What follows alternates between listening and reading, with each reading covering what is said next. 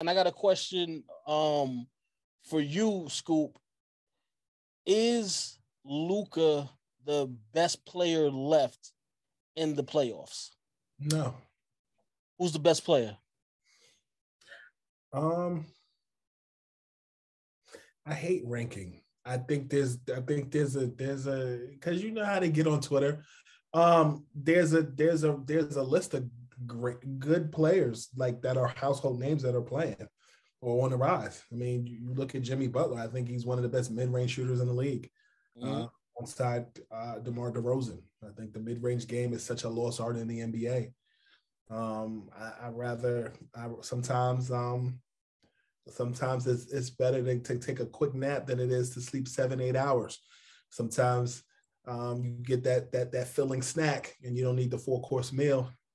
And if you partake, sometimes it's better to get that quick hit rather than use with your friends. And so comparatively, I think the 2-pointer, if it's within range, gets you what you need. I also think that you look at Jason Tatum. I think Jason Tatum's been on. I think you go back to what he did in his rookie season and going toe to toe with LeBron and the Cavs without Kyrie as a member of the Celtics in the 2018 NBA Eastern Conference Finals. They didn't win it, but that gave him a ton of experience. He did throw it on LeBron, and you know how hard it is for me to say that. He did dunk on LeBron in that series. He did. And then you look at the Golden State Warriors, who have Klay Thompson and Steph Curry, and I think Jordan Poole definitely is on the rise, and so I don't particularly care for the grades, and I think that's overly done, but I know that we as consumers and also as media members have been programmed in a lot of respects to just talk about that great or other stuff. I enjoy the moment, the process, and I think I mean, even I talked about Jimmy. I think Bam Adebayo is a star. So yeah, I think you got some guys. I just think they're not named LeBron, they're not named Kawhi, they're not named KD, they're not named Kyrie Irving. And I think there's a lot of different stars. And I think you got guys that are on the rise. I feel like this is a rewind of 2019 where you didn't have LeBron in the finals, and KD was hurt. And, Kawhi and the Raptors won it, and they went against Steph, Klay, and Draymond. I think Draymond is a solid role player. I think he's a star. I don't think he's a superstar. I think he's a star role player. There is such a thing. Absolutely. Do you think that this loss hurts Chris Paul's legacy? Like, is he, depending on who you had him ranked at before at the point guard position, does he drop at all, or is it's just everything is cemented? There's nothing that could really change. He can only go up. He can't go backwards.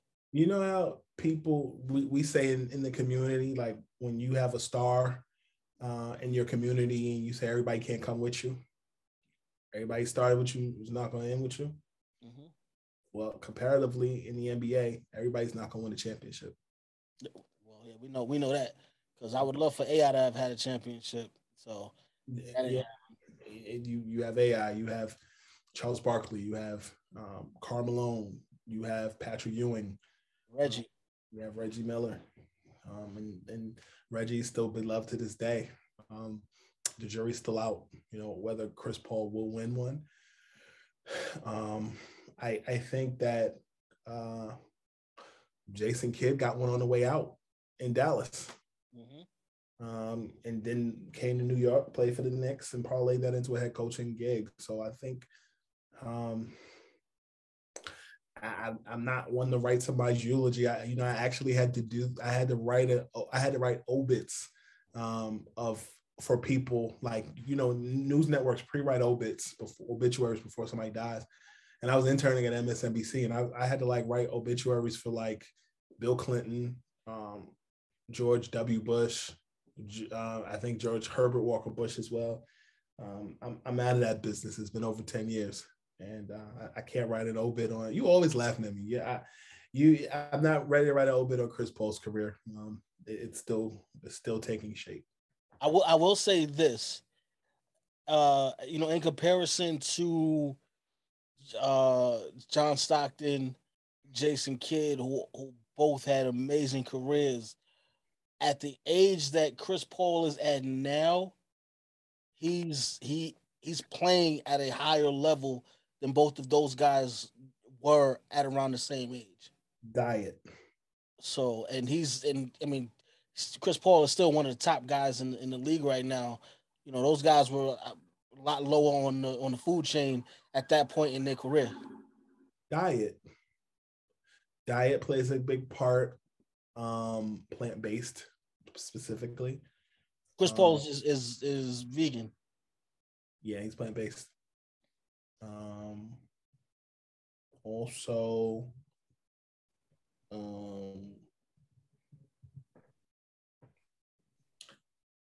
I just think it's a different era. Like, I think he's also in Arizona. Have you been to Phoenix before?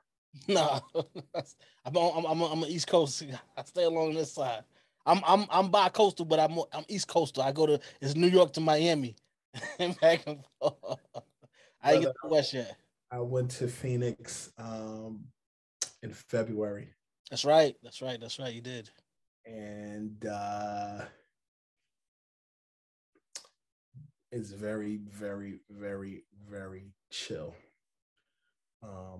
The medical staff in Phoenix with the Suns is known to be legendary and revive certain folks' careers, like Grant Hill.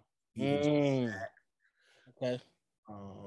And I mean, bro, I don't play for the Suns, but I will tell you that the legit legal spas in Phoenix are legendary. I went for a 90-minute massage, and they started with my feet. Reflexology. Bro, I fell asleep. So they take good care of you out there in the desert. I ain't mad at that. The food, the healthcare, the spas, like that's that culture out there, man. So God bless them. Well, listen, maybe we'll get a couple more good years out of Chris Paul. Who knows? Maybe he does get the ring before he goes. Smush Parker here, formerly of the Los Angeles Lakers, and you are now tuned in to Real Fans, Real Talk. Live from the camp. This is Real Fans, Real Talk. Real Fans, Real Talk. We as real as you thought.